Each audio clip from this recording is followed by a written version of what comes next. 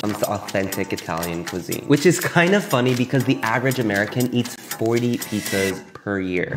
Wow, wow, wow. Almost a pizza a week. Nom nom nom.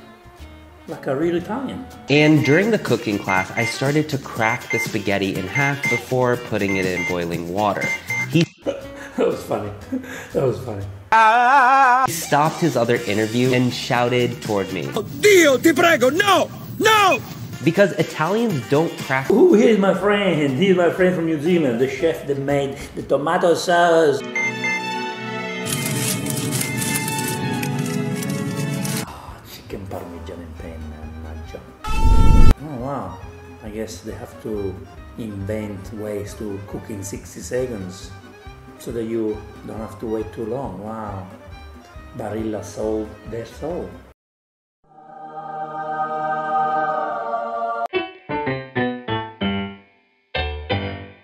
Ladies and gentlemen, today we are reacting to Up-Teen Facebook video where he claims that America ruined Italian food.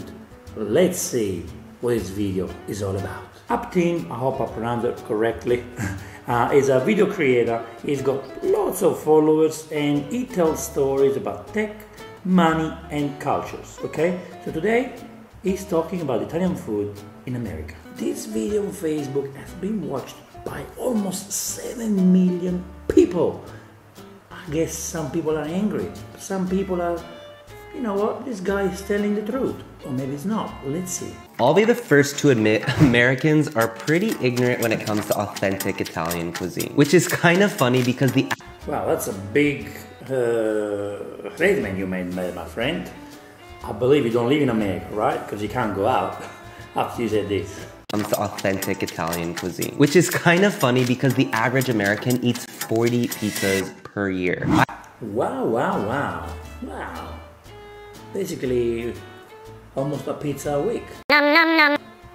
Like a real Italian. I went inside grocery stores in the US, in Italy, frozen chicken parm and penne. Mannaggia, why? And I even ate at an Olive Garden. Why you do that to yourself, my friend? Don't do it. Olive Garden is the worst. 1,600 calories, and let me tell you, there is a lot that I've learned. See, a few years ago, I met the CEO of Barilla. Yes, the company that makes a ton of pasta and sauces. Barilla is the biggest pasta maker in the world. Not the best. The good thing about Barilla, you can find Barilla anywhere you are. In the most remote area in the world, you find Barilla. It's always there. And represent an Italian pasta. Is it the best? No, it's not my first choice. It's not even in my top 10. But it's a pasta that brings Italy to your plate, no matter where you are. But if you have options, you can find better pastas. And during the cooking class, I started to crack the spaghetti in half before putting it in boiling water. That was funny. That was funny. He stopped his other interview and shouted toward me. Oh, Dio, ti prego, no! No! Because Italians don't crack. Ooh, here's my friend. Here's my friend from New Zealand, the chef that made the tomato sauce in New Zealand. He actually made an onion sauce. Have you watched the video where he makes onion sauce with tomatoes? Please, if you didn't, go and watch it now. He's there. Their pasta. They just let it boil as it is. And let me just tell you, that was the first of many things I've learned that we're doing totally wrong. Yeah, lots of people actually don't boil the pasta. They think you just put the pasta in the pot, then you can put the water, and what are you doing? You need to boil the water. Once the water boils, in a large pot with lots of water, you put the pasta, you follow the cooking instruction, and when it says 10 minutes, you boil it for 10 minutes, 1 tablespoon of salt, and then you take it out 10 minutes. And when you take it out, you put it straight in the sauce. If the sauce is not ready, your pasta will die in the colander. So always have the sauce ready and then you boil the pasta. Italian food is a massive industry in the US. More than 1 million people in America work at Italian restaurants. It's a $54 billion industry. That's big. Wow, wow, wow. That's a lot of money. That's a lot of people working behind this. I had no idea. This is big. This is huge. Bigger than the entire economic output of most countries. Wow, I mean, it's $55 billion if we talk about numbers here. But to really understand how important Italian food is to Americans and how much we've changed the original recipes, let me take you inside a grocery store in the US. Ooh, I'm looking forward to see this, yeah. And if you're American, you're used to this. But if you're Italian, you might cringe. Oh, what am I expecting here? Is this a normal grocery store? Is this like a commercial one?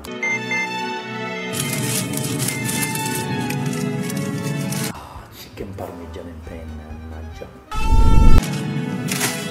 I've made it too. I've made a chicken pasta and it was pretty good. Back in your freezer. But also, what you need the parmigiano, chicken parmigiana. What you need the mozzarella for? Alfredo chicken frozen. Voila. Voila. Why is it French? This got very confusing. Alfredo chicken, what's that? Carrots? Is that carrots, peas? For $6, you can get a frozen chicken parm and penne. Or For $6, you can make it yourself. For $6, you can make a beautiful pasta. You can make spaghetti aglio olio with $3. What are you talking about? What are you doing? Feed the family with spaghetti aglio olio. Or you can get a chicken Alfredo and penne. So bad. Rooted in Italian tradition. Rooted. Screwed. Barilla, which is an Italian company, offers this. Oh wow. I guess they have to invent ways to cook in 60 seconds so that you don't have to wait too long. Wow. Barilla sold their soul. 7 in 10 Americans have frozen pizzas in their freezer just waiting to be popped into the oven. I mean, everyone, I guess, has something in the freezer that needs to be done when you don't want to cook. Nothing wrong about that, but not all the time. But it's always good to have something frozen in the oven that you can cook whenever you like. I'm with that. The US has learned to mass produce, preserve, and even simplify Italian food. And our love for everything Italian is only surging more and more and more. See, in the past 2 decades, we went from eating about 11 pounds of Italian cheese per person every year to today where we eat more than 16 pounds. That's a lot. Wow, wow, wow. Wow. Things are just getting faster, quicker, cheaper, and bigger in the US. But so it's basically just a mass-produced, and what are the young generations learning? We need to go back to basic, I guess. My friend, I don't know your name, Aptin, but you know, we need to remind and to teach the kids about slow food, about local flavors. Mass-produced doesn't do good to you. But how does this all compare to Italy, where a lot of this food originated from? I went to Italy and stayed with my friend Luca. Take it away, there's no an Italian word to say to go. He's very Italian, he's using his hands. Yeah, he's definitely Italian. Experience of shopping inside a grocery store near Milan was unlike anything I've actually experienced before. He's drinking coffee sitting up, we're having a drinks by the bar. At the beginning of the grocery store, you have this little bar that sells everything from tea, coffee, beer, wine, and nothing here is to go. I don't think they even have paper cups. It's all meant. It's true, it's true. Now they're starting to, but you know what? You have to drink by the bar. To be enjoyed or consumed right here, right now. So interesting.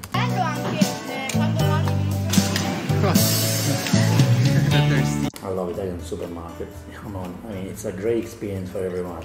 You must go to the Italian supermarket and enjoy that experience. It's exciting. Is there an Italian word for efficiency? Efficienza. Not really. Efficiency in Italy doesn't exist.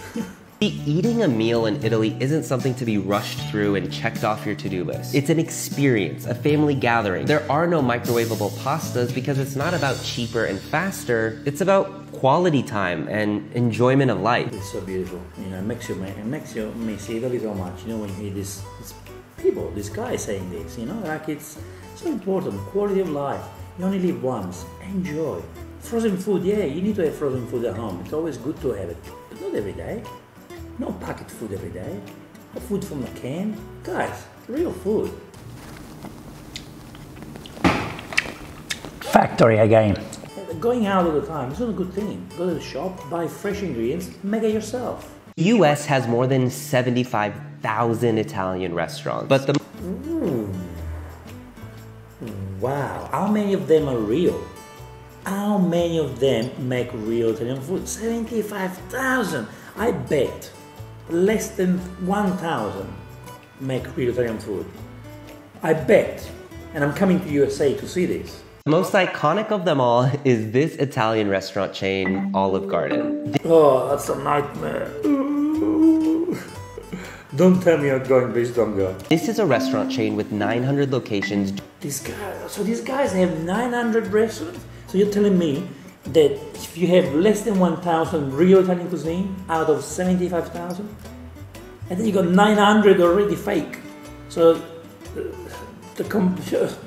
this is crazy. Who is going to Olive Garden and why do you go to Olive Garden? Who eats at Olive Garden? That's what I want to know. What type of people eat at Olive Garden? I've never been. I've seen so many videos and I know I will never go in. This guy is going there for me. So thank you for doing this for me. But Doing about $3.6 billion in 3.6 billion. But what's nice about this? Look at that. So what's nice about this place? What do you like about that? And I believe this is on the main road. There's not even in a nice area that you go out and you have a nice view. What's nice about this place? sales. For context, that's more than the entire economic output of the country Aruba. For those The menu is pretty huge, and if you look at the dinner options, everything that I see has well over 1,200 calories. Can you tell me, when you go to a restaurant and you see a large menu, you know the restaurant is not good. Restaurants with small menus, they give you quality. When you have such a big menu, you know why it's not good? Because they can't prepare everything fresh. That means a lot of things are prepared, pre-prepared. So all they do is warm up and give it to you. Large menus means less quality. Not in all the cases, of course, not in all cases. But in a case like this, for a big chain company like this, big menu means lots of prepaid. If not, everything is prepaid. Could I order the tour of Italy, please? The tour of Italy? I do tours in Italy. I bring people to my Abruzzo for tours and I give them beautiful, freshly made meals. What is Olive Garden doing? But I don't actually eat. Is the lasagna vegetarian or has It's beef? not, but we can put Yeah. marinara sauce on the Marinara. Marinara. cheese ravioli. We can do like instead of lasagna eggplant parm, or we can do it. As my third? Or no, that's separate. Alfredo a couple of years ago, which is That's perfect, yeah. We're on the same page. Thank you so much. Oh, that's funny. Thank you so much. Right, so they do that on, oh, look at that. They put cheese on your pasta in front of you. Wow, okay, that's a nice touch to make it, to give it Italian feel. I already know on this table I can see there's nothing Italian on the table. There's no tour of Italy here, nothing. Nothing. Not even the pasta. Alright, that's good. Mozzarella sticks. Okay, you never find this in Italy. It's pretty much American, but it's good. I like it. But it's not Italian. So Italian tour, start the wrong way. They also give you unlimited dipping sauce to dip bread or mozzarella sticks in. Also, they give you unlimited bread baskets. This is the tour of Italy. It includes chicken parm, fettuccine alfredo, and either lasagna or tortellini. Okay, the chicken parm is not Italian, but I like it. Alfredo sauce, you only find it in one or two restaurants in Rome. It's not Italian, not Italian at all. Lasagna tortellini, so how do they make it? 1,600 calories, and the price is about $19. So it's not cheap. Wow. $19, I can feed 6 to 8 people, depends on what I make. But $20, I can make a lot of food, guys. Alright, I just finished. I am stuffed. Food coma, carb coma. Super full. What's ironic here is this. Italy didn't make Italian food go global. The US did. True. Well, you know the story of the mac and cheese. Mac and cheese started was created in the 1500 in the north part of Italy, and at the time, U.S. American president tried it when he came to Italy, and he brought it back. He brought the recipe back to America, and it was not recreated the right way. The mac and cheese was not recreated the right way. The recipe was not correct, and it changed to basically the palate or whatever you want to call it. But the people there, and became an Italian, and then became Italian American, and then Kraft Canadian took it and turned mac and cheese into a Canadian national dish. See, Italians came to the US, Americans modified the recipes, and then the US influenced the whole world. True. Even Olive Garden has locations in Mexico and Dubai now. Really?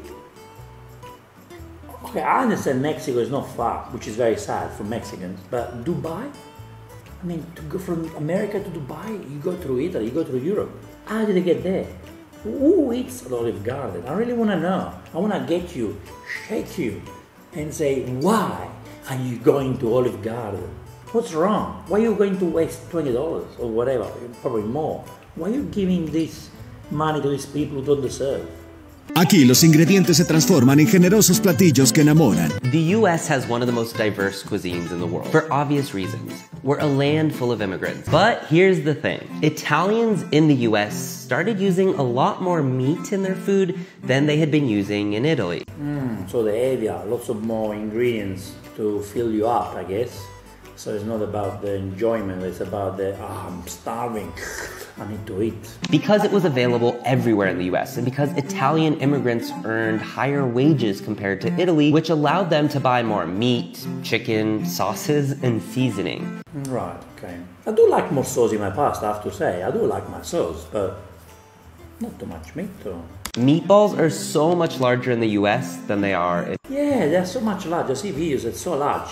I mean, larger doesn't mean better. I mean, I like them small so I can concentrate them and easier to eat as well. But why are they so big in USA? Drenching pasta in red sauce might be common in the US, but not so much in Italy. In some cases, some Americans even kind of feel like Italian cuisine is American. True. One of the best examples I can think of is some Americans actually thinking that pizza is American. Yeah, I know. I heard this before. Nobody knows that pizza is from Naples. Not many people know that pizza is from Naples. But I think maybe Italians are actually glad about that because we messed up their pizzas so much. I mean, we literally add pineapples to it. So maybe Italian... Pineapple and onion, wow, that's an interesting pizza. And provolone, what's that? Italians are actually embarrassed associating their high-quality gastronomy. Today, more than 1 in 10 people will eat pizza in the US. And as a country, we will spend $38 billion on pizza this year. In fact, wow, I need to move to the US and open a pizza shop. This is amazing. $11 billion alone is spent just on pizza delivery. Wow, these are big numbers. Each second in America, 350 slices are... Whoa! Wow! God, these numbers are insane. ...being eaten. But now let's compare how pizza in Italy started, but how it now looks in the US. Oh, by the way, I like this video. I like the way this guy is recorded and he's explaining. It's nice, informative, fun. You would rarely ever have authentic Italian pizza that has meat on it. On the other hand... no, you can find pizza with meat. No, you find with prosciutto, with salami. You can find porchetta. This meat, cold meat.